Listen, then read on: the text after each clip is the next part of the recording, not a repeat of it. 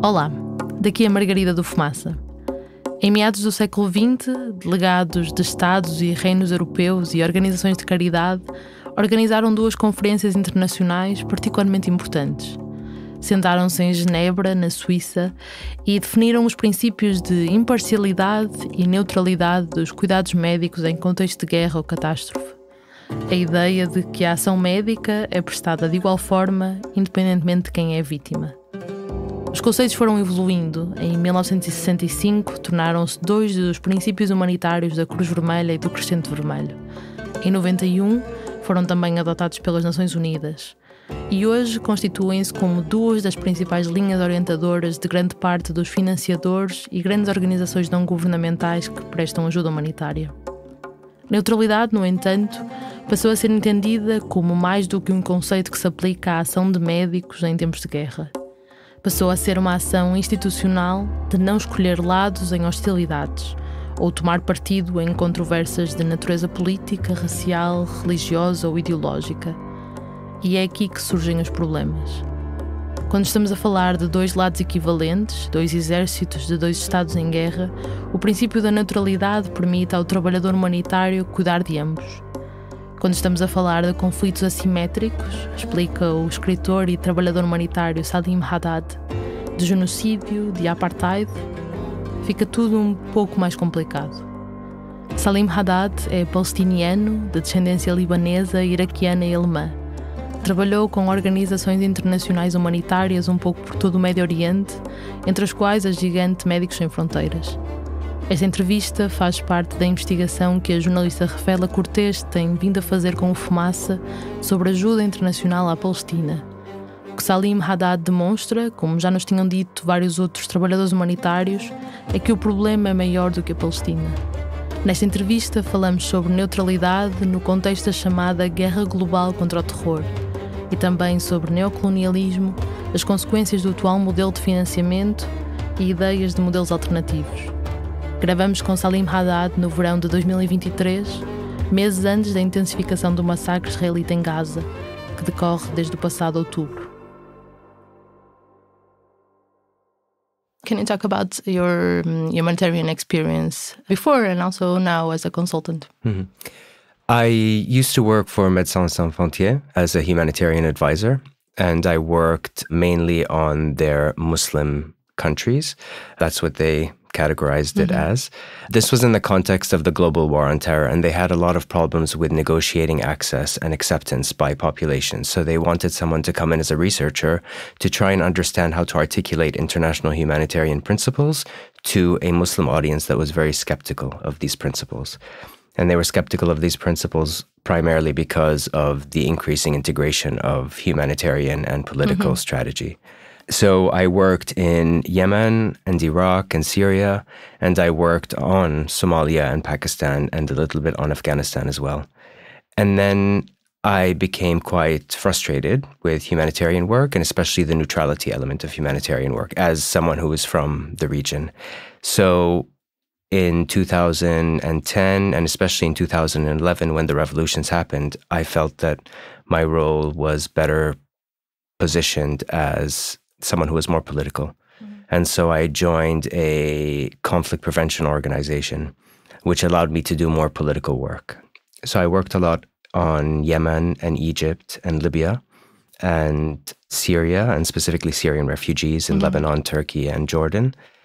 And I also worked with youth groups, youth activist groups, and women's rights movements across the region to try and involve them in the political process. And being from the region, what does it mean to be neutral? What toll did they had on you to fulfill that role that it's so many times asked from humanitarian workers?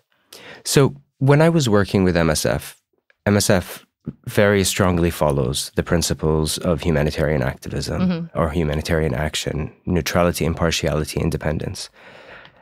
But for me, there is a real question around why these principles exist. To what purpose do they serve? Are they important as ethical principles more broadly, or do they serve a strategic function?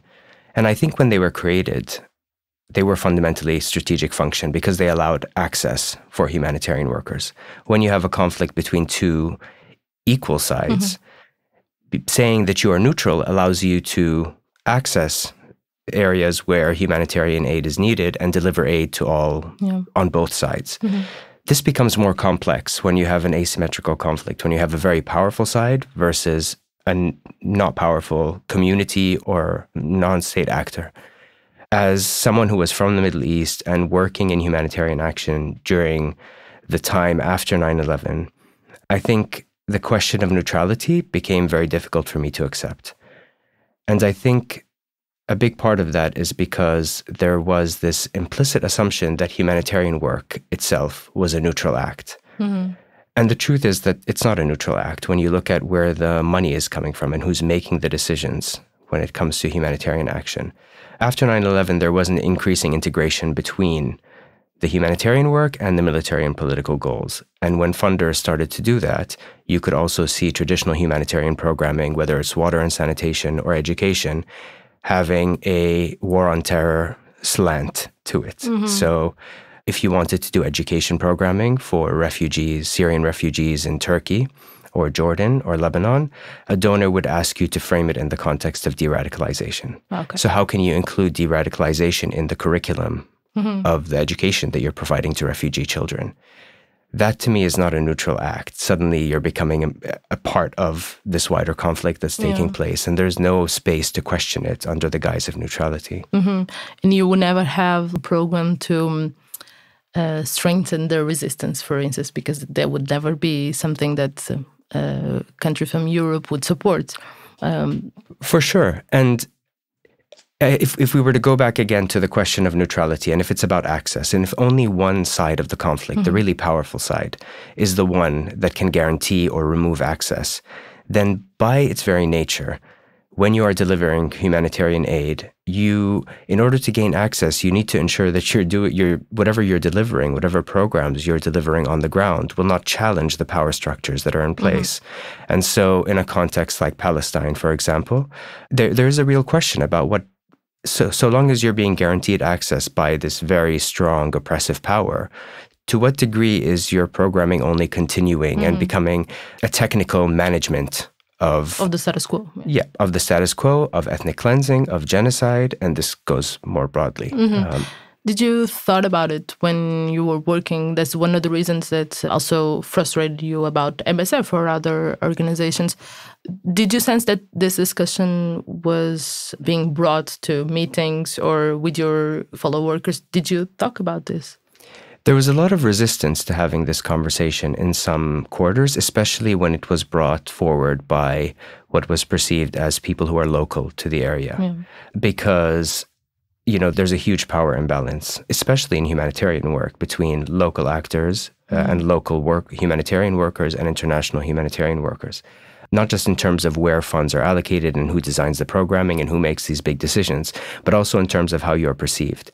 Part of my job was to go and negotiate, whether it was with tribes in Yemen or with groups in Iraq, access to try and make sure that I explain what MSF does in a language that people understand. And so I was basically used as an acceptance tool.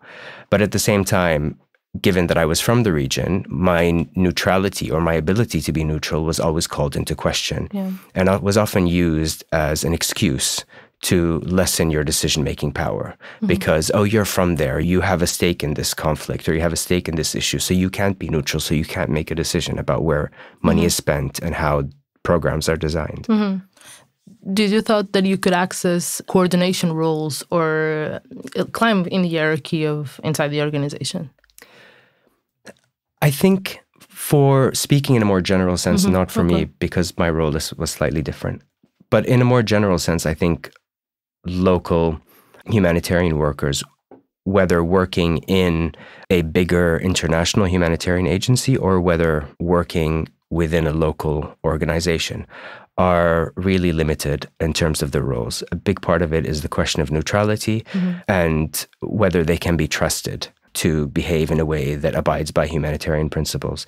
And oftentimes you see local aid workers who have been working in a prolonged context, like Yemen for 15, 20 years, constantly having to respond to and be managed by this continuously changing flow of sometimes quite inexperienced foreign humanitarian aid workers who don't know much about the context, who are in, say, maybe their early 20s, don't have much experience, but they come in a coordination role.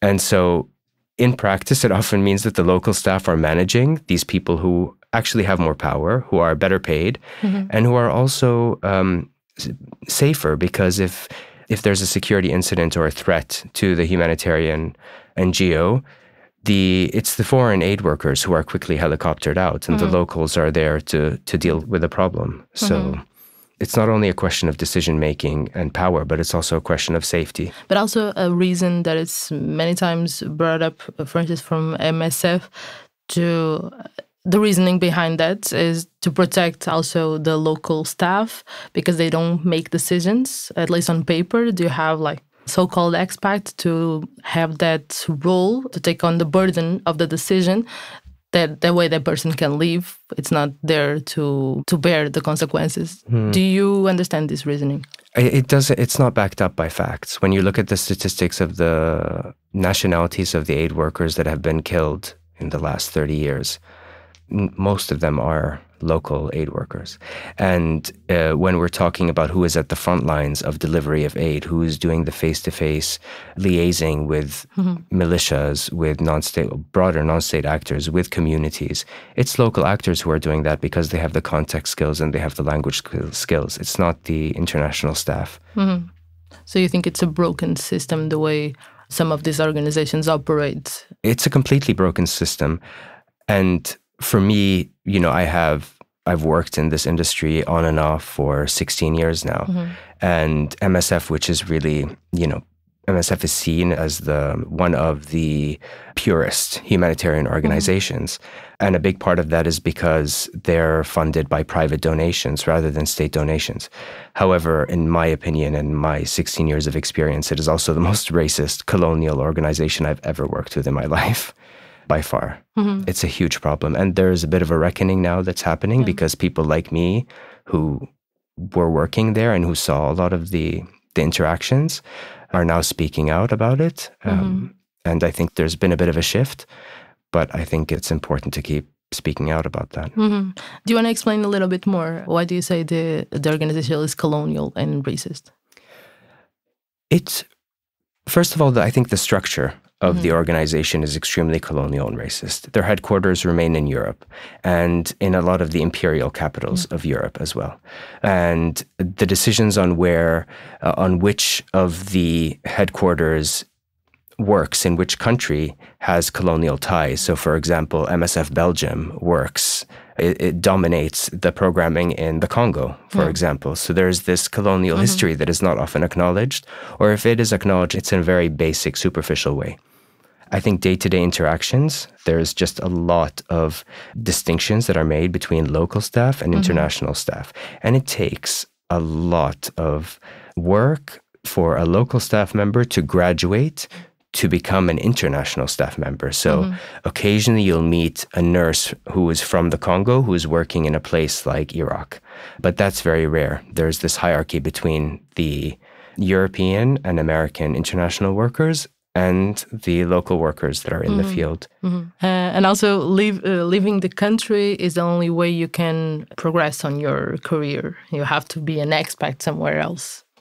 Because inside you wouldn't have that opportunity of going up the scale. Talking about funding, what's the weight or the impact that you felt or feel that the funding model has on the humanitarian work in the field? Because I understand that MSF is a little bit different from other... MSF is different. Yeah, because they're structurally funded, so they don't rely on projects such as the Red Cross, for instance, that works with the money allocated to certain projects. But did you had a sense that, I think this is going to be a really basic phrase I'm going to say, but that the funding structures the humanitarian work and funding decides what work is done in the field? Yeah, so state foreign aid funding has always had implicit foreign policy goals. And in the past, this was at least officially not acknowledged. During the invasion of Afghanistan and Iraq, the line between military and humanitarian objectives was purposefully blurred. This was part of the winning hearts and minds approach. There was an increasing integration where humanitarian and development actors were seen as an essential component of the military strategy to win the wars in Afghanistan and Iraq. But this, of course, had knock-on effects to a lot of Muslim countries, whether Somalia or Pakistan. And what I saw as well was that there were many non-state actors in these areas that were fighting this war on terror. And they perceived humanitarian work, and in fact humanitarian principles themselves, as Western values rather than universal values. In these days, I think the facade of this distinction between humanitarian assistance and foreign policy has been broadly gotten rid of. In the UK, for instance, the Department for International Development has now been completely integrated by the Foreign Office, so that development and humanitarian objectives are basically part of the foreign strategy. And this undoubtedly shapes humanitarian work. Funding is not based on where the needs are, but rather where it is strategically best placed to invest the needs. And you see this recently in the case of Ukraine. I work a lot on the Syrian refugee crisis in the region, so in Jordan and Lebanon. And we've seen funding completely dry up, despite the fact that the needs are still there and growing even more. But funding has completely dried up following the Russian invasion of Ukraine, because now it's more strategic to invest your humanitarian aid in Ukraine rather than in Syria. Yeah. And do you think that also, has the funding is shaped, so it's shaped in projects, does that also has an impact on the work you do in the field? For instance, you were talking about Jordan and the human rights in Jordan. And many times we spoke about with the Palestinian activists that also say this has put the activism and the humanitarian field into boxes. So you address maternal health care, you address human rights, you don't address the structural causes of it. Did you also had a sense of that? Yes, from my own work in the Middle East, we're seeing the international aid industry contribute to the depoliticization and projectization of revolutionary and political movements, whether during the Arab Spring with a lot of the revolutionary groups that came up, or in a longer term perspective with the women's rights movement in the Middle East. You have these political movements that are turning either into NGOs or into organizations that are kind of delivering social care. What happens is that the political work has been neutered, and the project of political change has been turned to technical delivery of social care, especially in the absence and retreat of the state.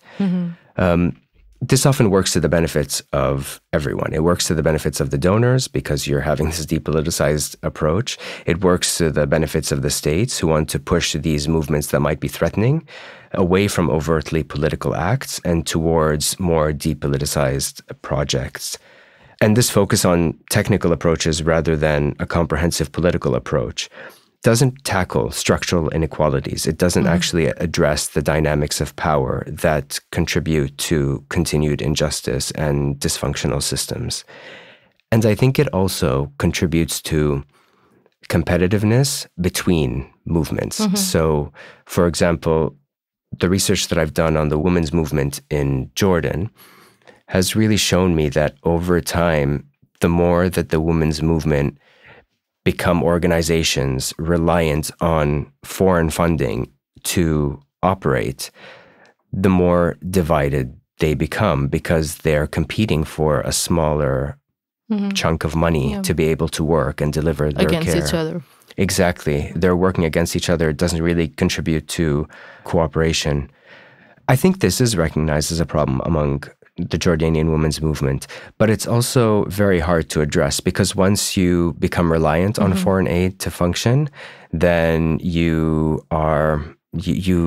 it becomes an existential crisis. If you're not receiving foreign aid, then you are no longer able to work.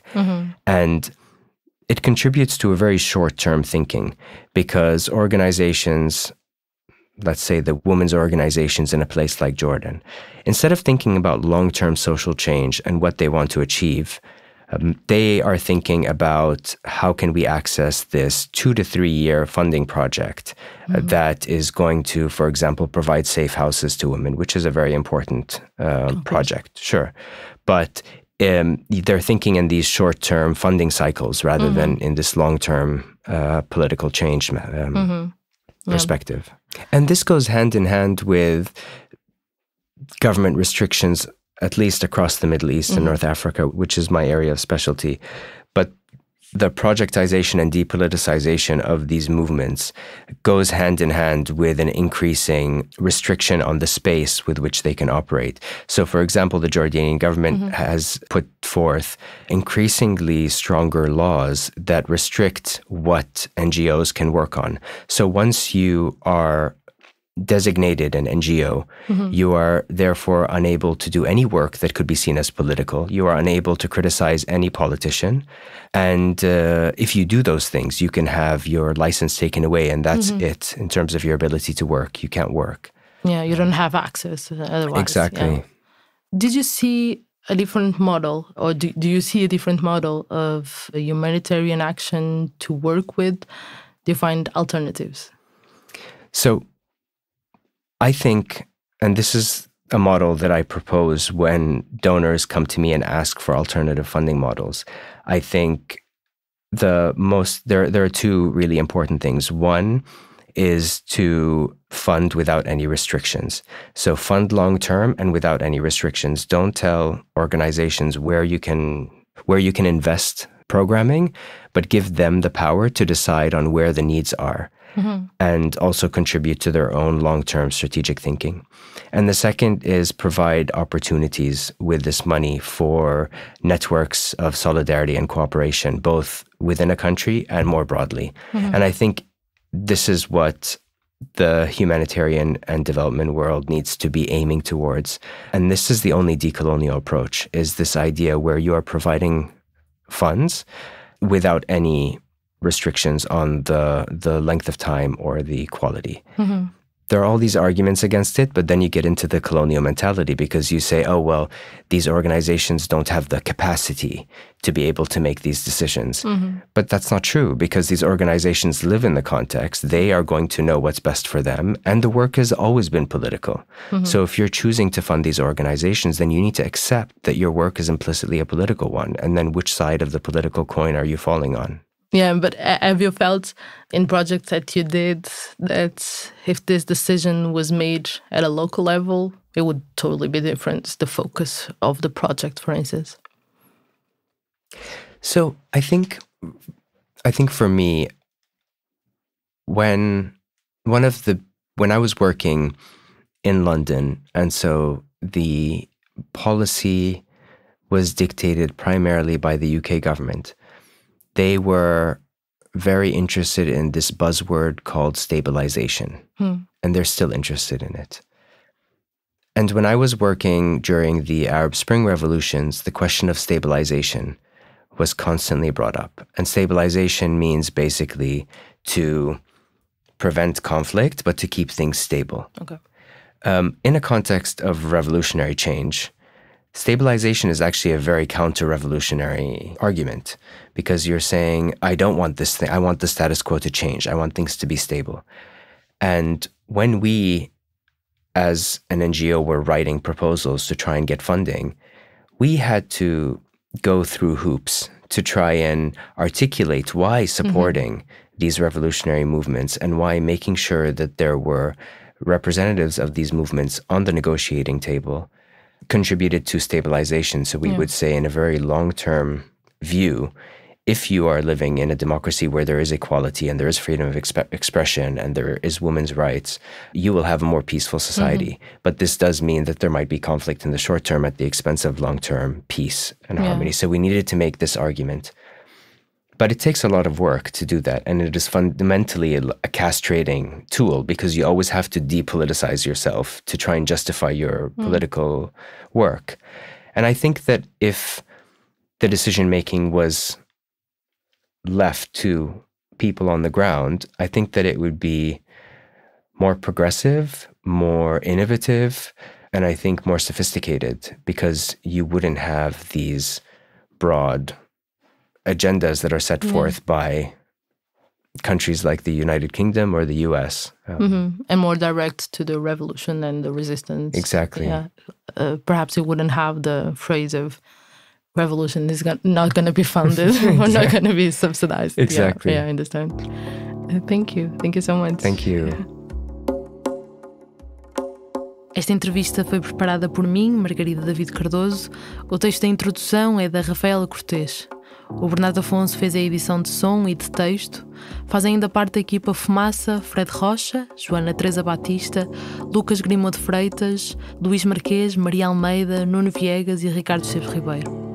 Podes juntar-te à comunidade de 1.800 pessoas que mensalmente apoiam o nosso trabalho e garante que esta redação continue a existir. Sabe mais em fumaca.pt/contribuir. Até já.